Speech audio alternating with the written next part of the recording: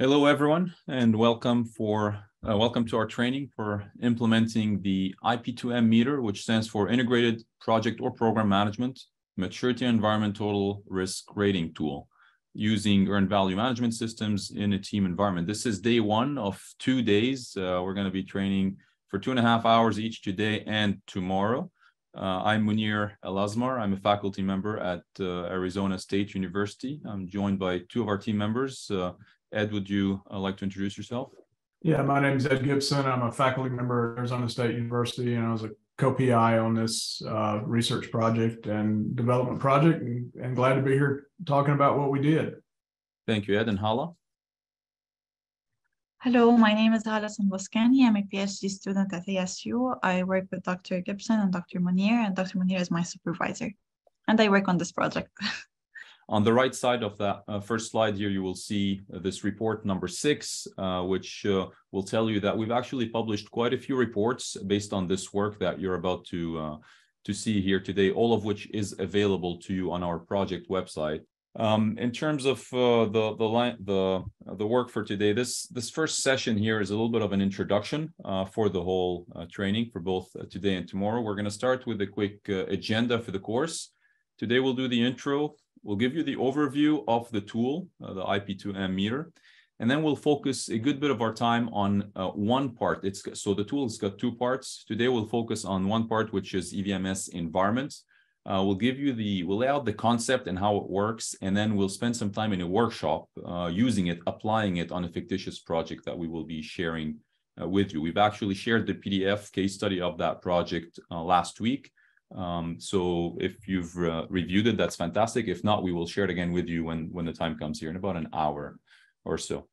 Tomorrow, we will pivot to the second component of the tool, which is maturity, EVMS maturity. And similarly, we'll talk about the concept and how it applies, and then workshop it together on a continuation of that same fictitious project that we'll start today.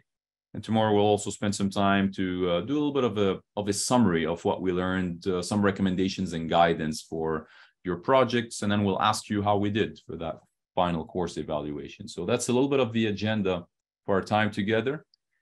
In terms of what we plan to achieve during these 5 hours together, the course objectives, we have 4 of them. First is everyone walking out of this course should be able to understand what, why, and when to use this tool, this IP2M meter. Also, we should build up knowledge of how to successfully use it on large, complex projects and programs.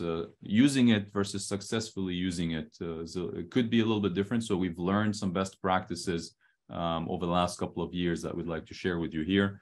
Understanding tools, techniques, and lessons learned to effectively evaluate maturity and environment in a work session and across an organization. So we're going to apply it on a part of a project here together, and then you can extrapolate that to a larger project, to a full program, to an organization.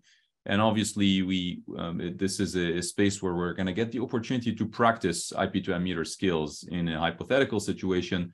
You'll hear us say hypothetical, but in all honesty, this is an actual case, a project that we've worked on that we've changed a little bit of the information in there to make it more hypothetical, because we can't share with you what case that was.